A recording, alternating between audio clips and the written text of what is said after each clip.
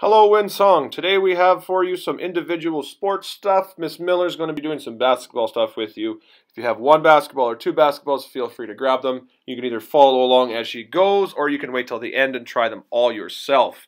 I would talk to a grown-up at home to figure out where would be the best spot to do this. I wouldn't recommend doing this in the kitchen, but somewhere that you have space.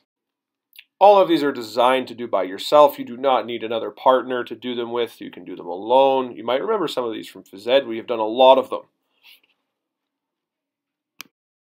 All right, first off, dribbling with the right hand. What I need you to do is get low, take a seat, eventually lean back down, and then sit back up, stand up, all the while keeping your dribble. Switch to the left, and you're going to do the exact same thing. Keep your dribble low, sit down, lie down on the ground, do your best to get back up, keeping your dribble the whole way through.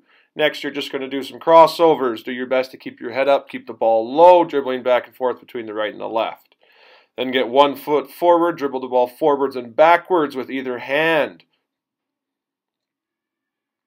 Finally, you're doing one-handed crossovers, always in the same hand, bringing your hand from one side of the ball to the other, doing your best to keep your head up the whole way.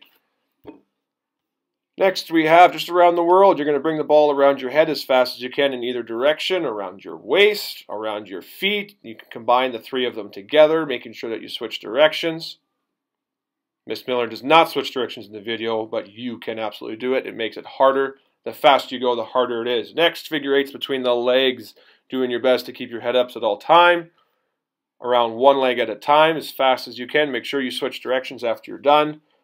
Then you're just going to throw the ball up and do your best to catch it. Our amazing Miss Miller only made one small mistake there. She did pretty good. The spiders, dribbling 2 hands back, 2 hands front as fast as you can. Next we have the walk cross between your legs, dribbling with one hand, switch between your legs, take one big step. If you can do 2 in a row just like Miss Miller did, that's pretty awesome. Next, if you have 2 basketballs, dribble both simultaneously low together, slowly going up. Keep the ball under control. Don't dribble too high. Crossovers are bringing the ball back between your hands, alternating arms. All the while keeping control, keeping low. This is alternating dribbles, moving back and forth, forwards and back, doing your best to keep your head up. Again, as fast as you can go and as in control as you can go, the better. Forwards and back, double dribbling. Look at Miss Miller go. Another crossover, and then she throws the basketballs at the computer. All right, that's it. Good luck.